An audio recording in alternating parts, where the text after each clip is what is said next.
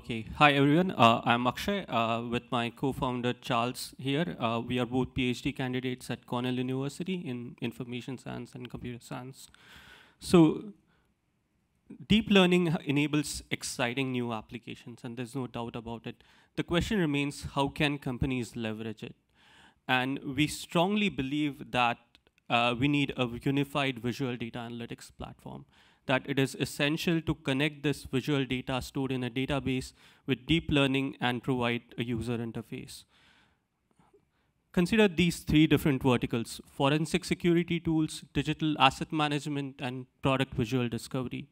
What you will realize is that even though these three fields look different, they have significant shared overlapping needs and business requirements.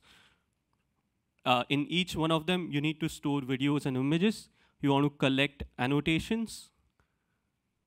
Then you want to apply some form of deep learning pipeline that might include object detection, face recognition, indexing, and clustering for visual search. And eventually, you want to provide this visual search to your customers. You want to integrate these analytics into your third-party analytics tools and BI tools so that they can be used by the analysts. So when you look at the open source platforms today, you have Postgres and Spark for relational data. For full text and search, you have Lucene, Solr, Elasticsearch. But there is no such end-to-end platform for visual data. You have these libraries like TensorFlow, Caffe, but you don't have a way to maintain state.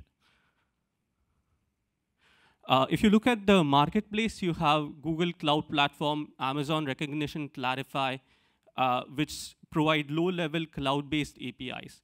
You have Grok-style GumGum, which provide applications and APIs for a specific vertical. And finally, you have Pinterest, which provides visual search for end users and customers. What we plan to build is a complete stack with user interface that can be quickly customized across multiple domains and can serve as a foundation for future vision apps. So, for example, with deep video analytics, you can store videos and images. You can collect and organize annotations. You can apply deep learning algorithms. You can index and perform visual search. But best of all, it can work on-prem. It can be hosted. It can work on AWS plus Heroku. And finally, it can be integrated with your existing third-party services and tools. And best of all, it's already out there. It's currently on GitHub, and it's receiving amazing amount of attention. So you can go away and right away test it and see if it works or not. So a bit about commercializing deep video analytics. We believe that it's possible to deploy deep video analytics as a managed Heroku plus AWS app for specific enterprise users. It might also be possible to build a custom platform for specific verticals such as advertising, video game streams, dash cams, etc. And finally, for government and law enforcement, it's possible to license and support for on-prem deployments. We plan to start the company by end of June and start working with initial pilot customers and switch to more customers by end of 2017. So before 1970s, you had these vertical specific databases, right? But in 1970s, people came up with, or COD specifically came up with relational databases, and that revolutionized application development. We believe that deep video analytics will also revolutionize computer vision application by removing duplicated effort that several today's startups have to do. Thanks. Okay, round of applause. Well done. Judges, who has questions? Yeah.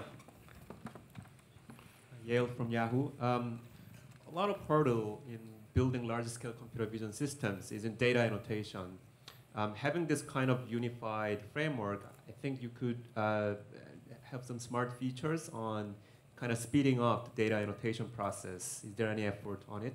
Yeah, so right now we directly provide an annotation UI, and the goal is essentially that once you have, let's say, a set of images, you pre-compute a bunch of existing object detection and annotation, like indexing tools, and then exposes seamlessly through AWS Mechanical Turk or something.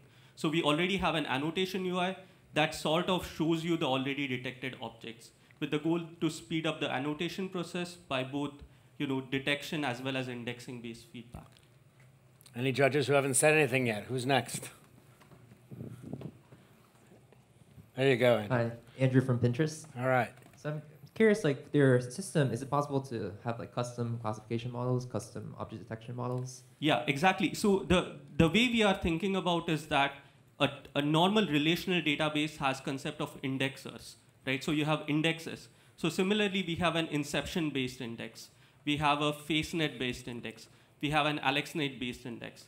The detectors can also be customized. So we have a YOLO-based detector. We have an SSD-based detector. We have a text proposal network. The essential goal is that by abstracting away these operations into these pluggable parts, we can create essentially a visual data database. We also have approximate nearest neighbors that just can be tagged onto any one of these indexers. One last question. Who's next? Anybody? Jan Erik. Hi, Jan Erik. Yeah. Did you see the presentation this morning from Manohar at Facebook? Sadly, I missed it. Okay, sorry. So the question was, maybe kind of take another question now. Yeah. Go ahead. Well, I mean, it was in relation to, they seem to be doing sort of similar things up in that quadrant of general applications with the same infrastructure. So, I mean, is there anything there that you could learn from that? Yeah, the only point that I would add is that our system is extremely portable, so it can run on a single machine without a GPU to all the way to like AWS cloud with like a distributed setup. Yeah. One last one, Rudina. Because it's such a sort of Rudina's serving Glasswing, because it's sort of a general database, it could apply to many end markets. What do you think are sort of the one or two that you would go after first, and where's the biggest pain point? I think the biggest one is applications that require a higher level of privacy. So if you are an organization collecting, let's say, your dash cam footage, you want a way to process some of it locally and then put some of it on the cloud. And that's what we offer that Clarify or AWS recognition cannot right now offer. Okay, thank you. Round of applause, folks. Thank you very much.